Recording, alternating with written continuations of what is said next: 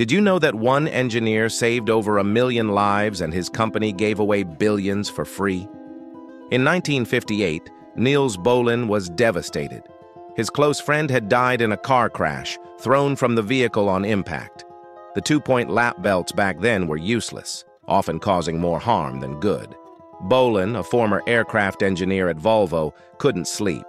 He kept sketching designs on napkins and scraps of paper. Then it hit him. A simple diagonal strap across the chest, meeting the lap belt at one point. 3 points of contact, 1 click to fasten. He tested it obsessively, calculating forces and angles. This design could absorb crash energy perfectly. But here's the shocking part.